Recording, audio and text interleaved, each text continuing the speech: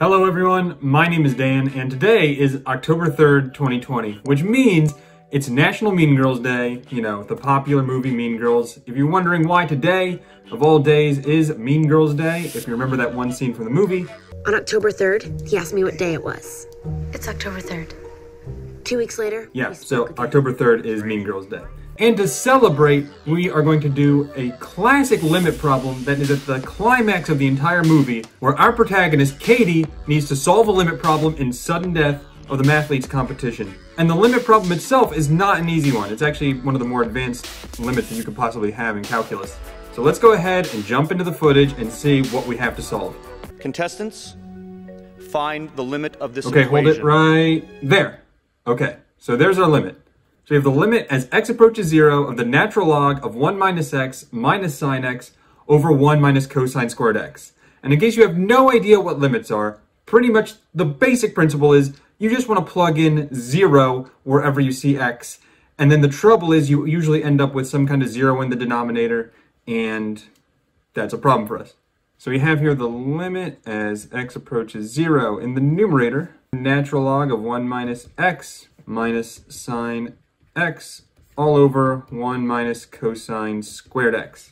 So first of all, if we were to plug in 0, what would we get? We would get natural log of 1 minus 0 minus sine of 0 divided by 1 minus cosine squared of 0. You can either do this from memory or you can get a calculator here, but we have here the natural log of 1, which is just 0, minus the sine of 0, which is also 0, divided by 1 minus, what's the cosine of 0? That's going to be 1, and that's quantity 1 squared, which is still 1. Pretty much what we're getting here is a 0 over 0 case, which is known as indeterminate. So since we got 0 over 0, it's indeterminate, which doesn't necessarily mean that the limit doesn't exist. It just means that we need to look for other ways to solve the limit. And actually, it's a very interesting case because since we have exactly 0 in the numerator and 0 in the denominator, we can do something known as L'Hopital's rule. L'Hopital, the famous mathematician who is known for creating L'Hopital's rule. And what L'Hopital's rule says that if you are taking a limit and you end up getting 0 over 0, then what you can do is you can take the derivative of the numerator and the denominator. And if you don't remember what a derivative is essentially slope, and we can have all these different kind of formulas and shortcuts to find the derivative or the slope of any function. And luckily, we can easily find the derivative for both the numerator and the denominator. Now, before we take the derivative of both the numerator and the denominator, one thing I would recommend doing, we notice here we have 1 minus cosine squared x in the denominator, and we all know that that is a trig identity. It's equal to sine squared of x. And that's because sine squared x plus cosine squared x is equal to 1, if you remember that trig identity. And if we just subtract cosine squared x from both sides, we get sine squared x equals 1 minus cosine squared x. So that's how we can prove that this is equal to sine squared x, and that makes our lives a lot easier when we're taking the derivative. So now, taking the derivative of the numerator, we had natural log of 1 minus x minus sine x. The derivative of that, so the derivative of natural log of 1 minus x is going to be a fraction, where the numerator is the derivative of whatever's inside the natural log. And so the derivative of 1 minus x is just negative 1. That's a simple coefficient rule. And then in the denominator, we're going to put the whole thing 1 minus x. That's just the rule for natural logs, the derivatives of natural logs. And then minus the derivative of sine x, which that's just an easy cosine x. One of those you kind of just have to know. So there we go. We have the derivative of our numerator. And now that we need the derivative of our denominator. So that's going to be derivative now of, we said it was sine squared x. We simplified it to sine squared x. And the derivative of that is going to be, this is going to be a chain rule because we have two rules going on here. We have a power rule on the outside with the squared, and the inside rule is the sine of x. And maybe it's kind of confusing in this notation, so I'm actually going to rewrite sine squared x to make it easier to see what's going on here. We really have sine squared x is the same thing as the sine of x squared. And now we can more easily see that we have a rule, the power rule, inside of another rule with the trigonometric function sine. The way we do chain rule is we say first we take the derivative of the outside, so what I have in red here, which is going to be 2 times sine of x, and that's going to be the 2 minus 1 power, which is the same thing as just the first power there. Then we're going to multiply that by the derivative of what's inside, which is sine x. And the derivative of sine x, once again, is cosine x. So our final derivative here is going to be 2 sine x cosine x. So there we go. We have the derivative of our numerator and the derivative of our denominator. And now what L'Hopital's rule says is that we can take the limit as x approaches 0 of now the derivative of the numerator, which is negative 1 over 1 minus x minus cosine x divided by 2 sine x cosine x. And let's see what we get when we plug in 0 now.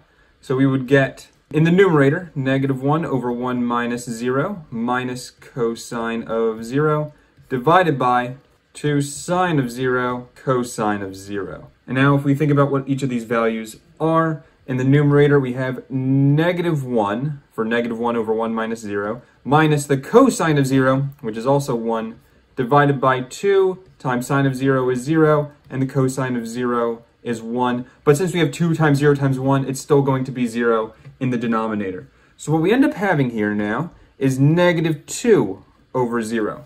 So we notice that we still have the 0 in the denominator, but what I want you to think about is the fact that we have not 0 over 0 anymore. Now we have negative 2 over 0. In other words, a constant over 0.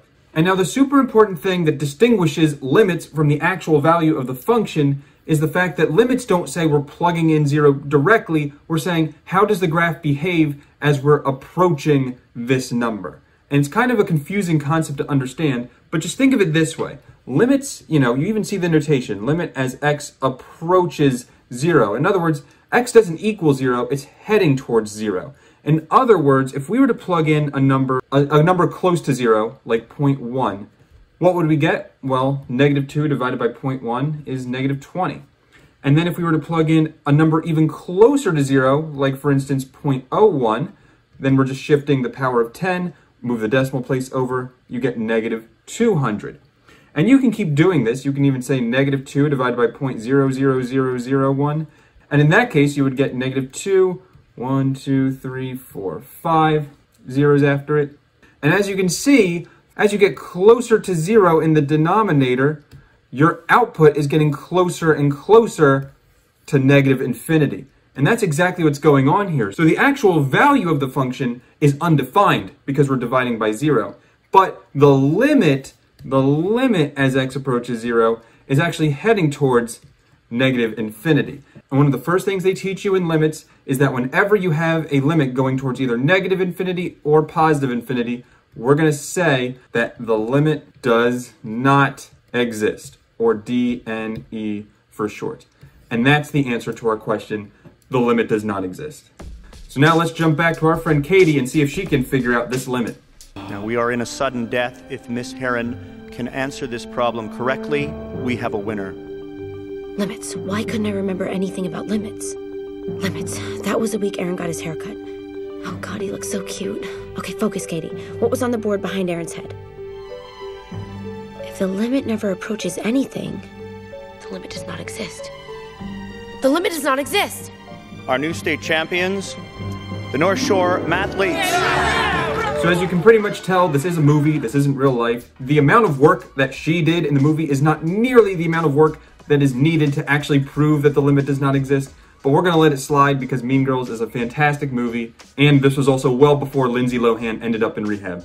And that's going to do it. Thank you all for watching. My name is Dan the Tutor. If you have any other calculus questions in either a movie or real life, let me know and I'd be happy to solve them for you. Thank you all for watching, and I'll see you next time. How do you like